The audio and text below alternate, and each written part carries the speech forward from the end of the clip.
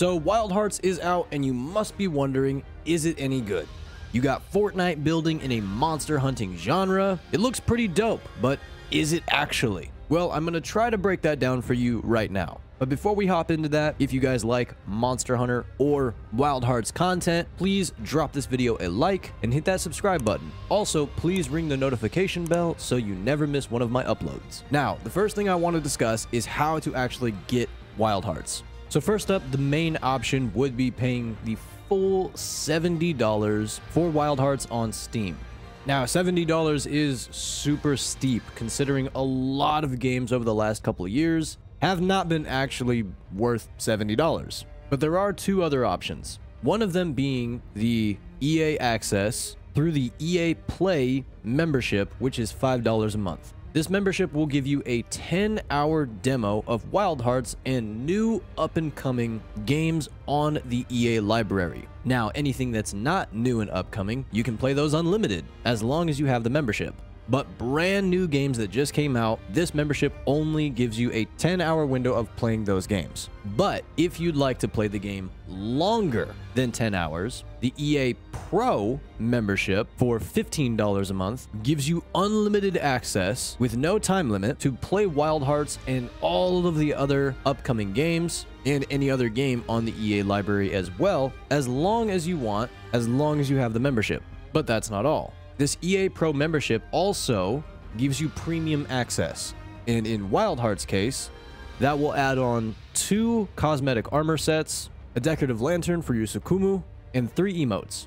Now, obviously, this isn't any groundbreaking content, but it is really nice that this is just included with the membership. Now, I know how a lot of people feel about subscribing to a membership that you may end up forgetting about, and then a year later, you're still paying for it even though you're not even using that service. But personally, in my opinion, this is the best way to play Wild Hearts. You can either get the $5 membership and play the game for 10 hours, and after 10 hours, if Wild Hearts is just not your game, then you can cancel your membership, or you can cancel it the same day that you get it, and if after those 10 hours Wild Hearts isn't your game, you essentially still have an entire month of being able to play pretty much anything on the EA library. And you can also do this exact same route for the EA Pro membership. If you do in fact want to play Wild Hearts more than 10 hours, all you have to do is either get the EA Pro membership from the jump, or you can upgrade your $5 EA Access membership to the EA Pro membership. And then once you get access, you can cancel the renewal so you don't get hit with that $15 renewal payment the following month. And then there you go. You have full access to every new and upcoming game and everything else on the EA library for an entire month. You can play as much as you want, as long as you have that membership. So now let's talk about some pros and cons. First up, pros. Crossplay. Wild Hearts will be completely crossplay between PlayStation 5, Xbox Series X and S, and PC through Origin, Steam, and the Epic Games Store. Then, personally, a plus for me, coming from Monster Hunter, there's no weapon sharpening. You don't have to worry about your weapon getting dull or having to sharpen mid-fight, so that's a huge plus for me. Next up is the building. The building is not just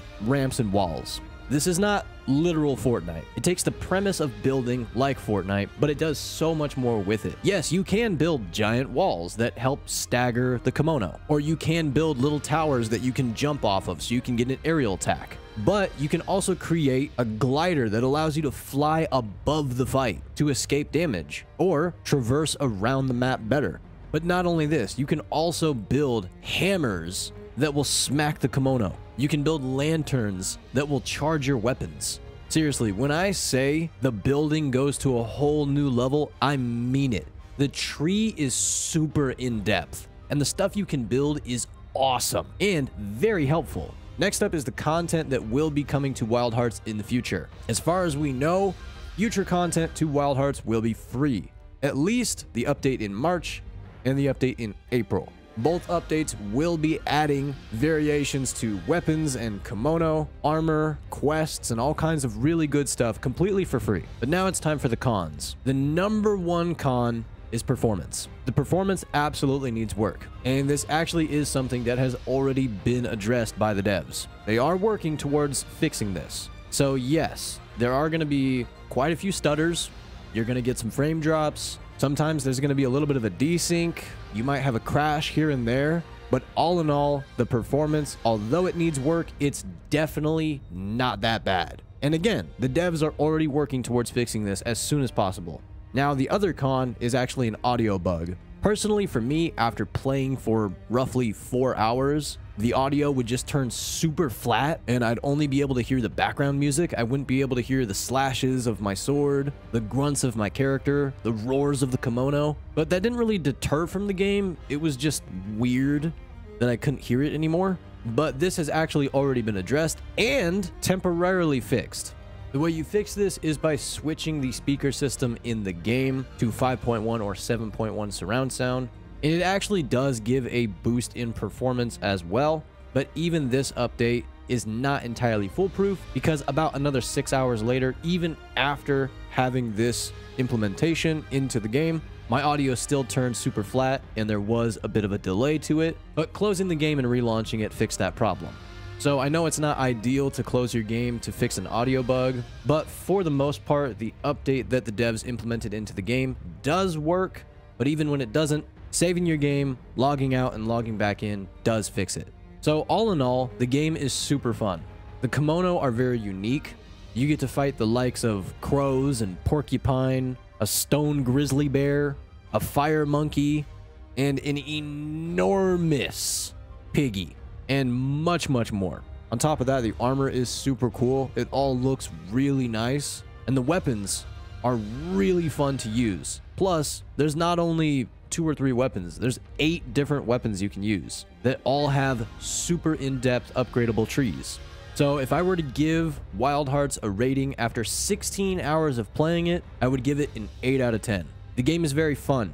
There's a lot of pros, there's very few cons, and the devs are very active, and they are already working towards fixing a lot of issues that the community has brought up. But I still don't think the game is worth $70. But then again, I don't really think any game is worth $70. Personally, every game that I have spent anywhere between $60 to $70 for over the last 5 years is now collecting dust in my Steam library. So if you want to try the game, you can try it for $5, cancel the membership immediately, and you get 10 hours of playtime without having to worry about having a game that you're probably never going to play again, and you're just not going to get that money back. Or if you want to play longer than 10 hours, you can get the $15 membership, again, cancel it same day, and play it as long as you have that membership. And if you get bored of Wild Hearts in 25 hours, you could go play everything else on the EA library, as long as you have that membership. I really do enjoy the game, and I think it's super fun. I'm definitely going to be playing this more, and this is just a quick little review after 16 hours. But I will most likely be covering this game even further as I progress through the game even more. So around the time that I get to the 50 or 60, maybe even 70 or 100 hour mark, I will most likely make another, if not 2, if not 3 videos discussing this game and where the end game content takes you, future updates, and whatnot. So if you guys do want to see more Wild Hearts or Monster Hunter-esque content, and also if you enjoyed this video, please drop it a like, drop a comment down below. If you are going to end up trying out Wild Hearts, please hit that subscribe button and ring the notification bell so you never miss one of my uploads. Thank you so much for watching this video, and I'll catch you in the next one.